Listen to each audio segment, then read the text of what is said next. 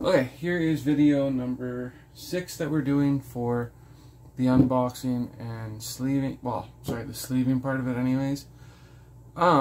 We realized that because of the space that this thing provides, it's not going to be enough for the cards that they give us. So, found a bunch of old deck boxes from when I played Legend of the Five Rings and Marvel Champions, which I still play, but neither here nor there.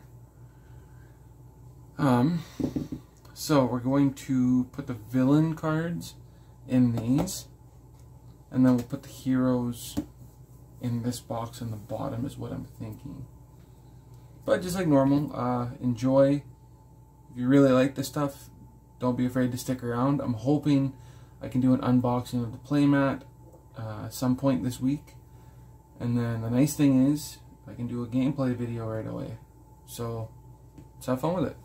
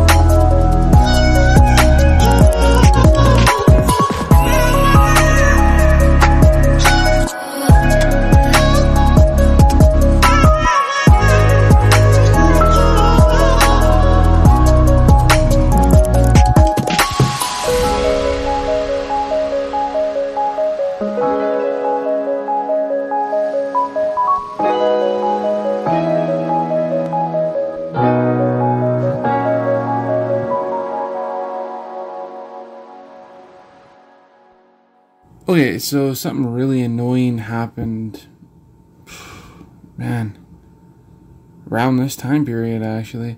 We started realizing that there wasn't enough room in the bottom of the box to fit all the cards.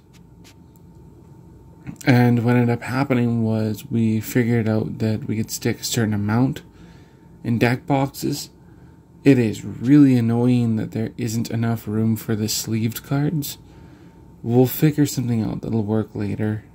For now, though, we decided to just store them in the primary color deck boxes for the hero cards. We'll sleeve the villain cards later. I'm going to need more deck boxes.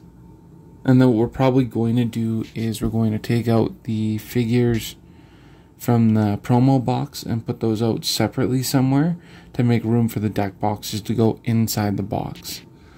It is a bit of a hassle. I wish it wasn't like this, but I don't control the marketing and how they design their boxes, so make the best with what you got.